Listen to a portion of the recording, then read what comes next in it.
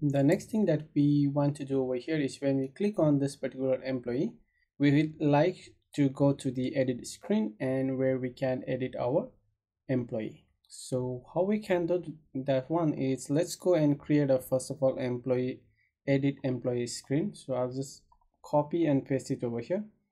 Let me duplicate this one and then I'll just rename this one to, let's say we want to rename this one to edit employee screen, right? Edit employee screen, so that should be fine. And then we have to rename this one too, so I need to rename this one to edit, and here too edit, and here. So let us rename all of this, and here too, and we have here, let's edit this one too, and one more here. So we got the edit employee screen. The next thing is that when we click over here, we want to navigate over here. For that, let's go to the home screen, and in the card, what we want to do is we want to wrap this with a new widget. So let us wrap this with I think the card. So I think with this card I will wrap it with the let's wrap it this one with the gesture detector, and I think here go to child and set this one, and I need to close this one somewhere here, so down below here I think. Okay, so here is the one that we need to close, right? And this gesture detector has to offer us with a lot of on tab functionality. On tab, so we will add the on tab, right? So sorry, on tab, right? So when we tap that one, we want to execute, or we want to navigate to the next screen. So how do we navigate to the next screen? Each here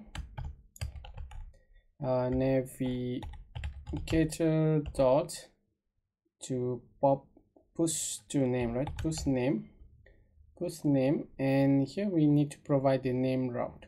So currently if we go to the route, I think we don't have any route for that one, and so let's duplicate this one. Just copy and paste it below over here, and let us create a route for it, and that should be of the edit employee, right? And this one we want to go to the edit employee screen. So now I can just pass this one over there.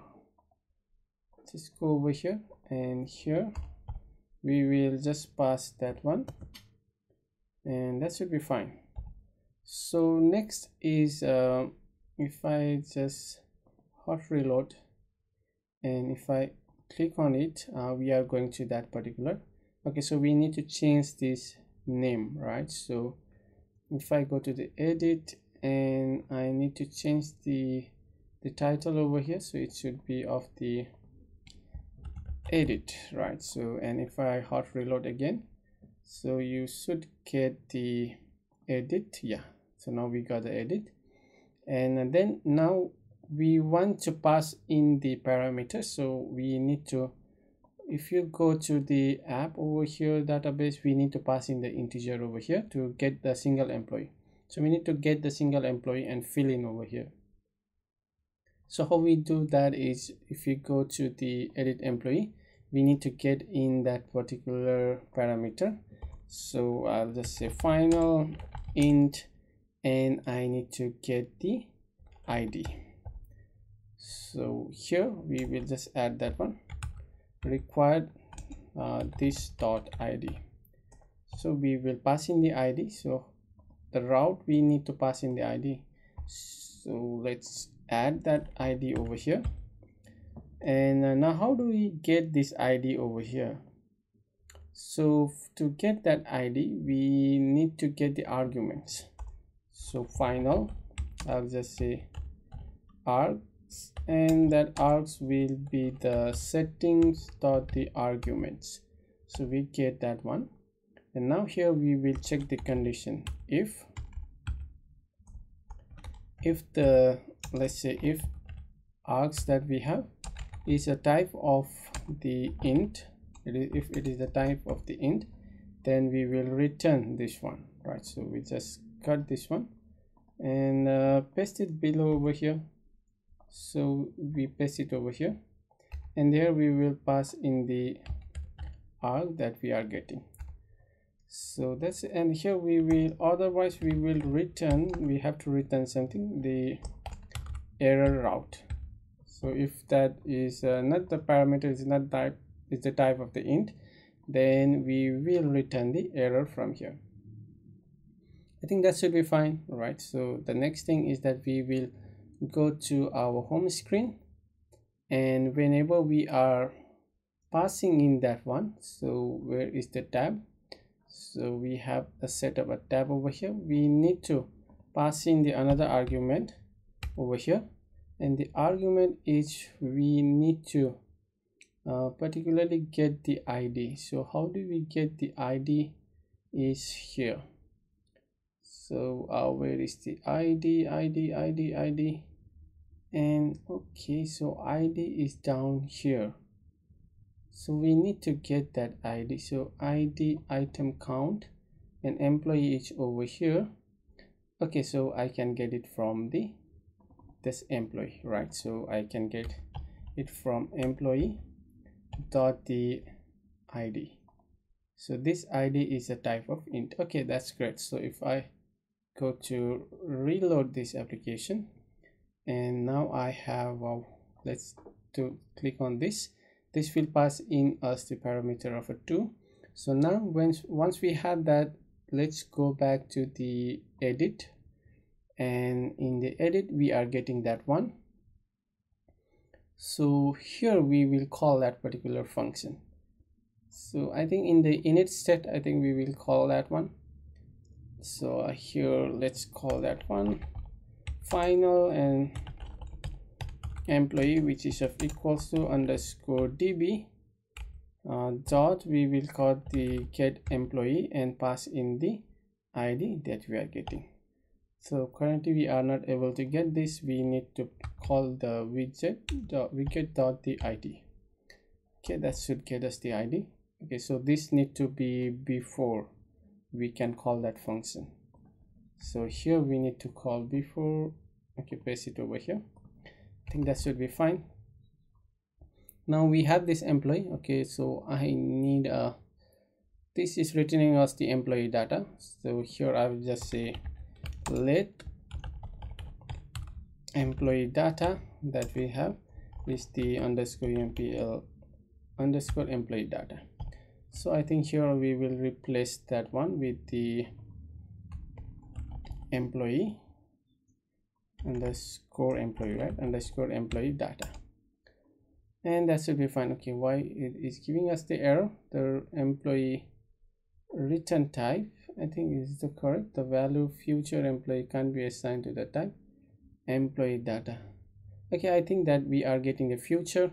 So then I think we need to call, I think we cannot do it here. So we need to go down over here, and we need to call it from the future function. So let's go down and create a function over here, somewhere here. Let's call it as let's do a void, because future void, because this is not going to return anything for us, future, and the void, and here we will say get employee, right? So get the employee, and this will be type of the async, and once this is a async type, then we will just go and call that particular function. So underscore we have an employee, is equals to await, and then we will call the function the underscore db dot the get employees, right? And not the employees, it should be get the employee, and we need to pass in the id, that is from the widget dot the id. Okay, I think that should be fine. Now we will have this, and we will call this function. Let's call this function from our init state. So once we have that init state, here we will call that one. Okay, that should be fine. Now we got that particular employee data already. So now once we have that, what we will do is, and then after that we will just go and set up our, let's go down over here, and we will set over here.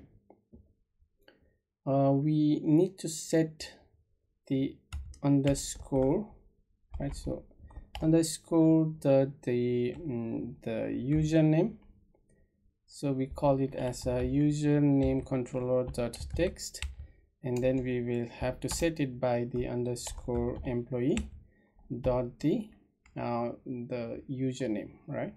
So let's duplicate this line, and here should be underscore the first name, and here should be the last name, and here we should get the date of birth, right? And similarly we will change it to first name, and this one should be the last name, and here should be the date of birth, right? So we need to change this one, date and time dot to, let's convert it to this string, and here I need to close this one. Let us run it one more time. Let us try to test it out, and yeah, so we are getting it right. So we get the demo 3.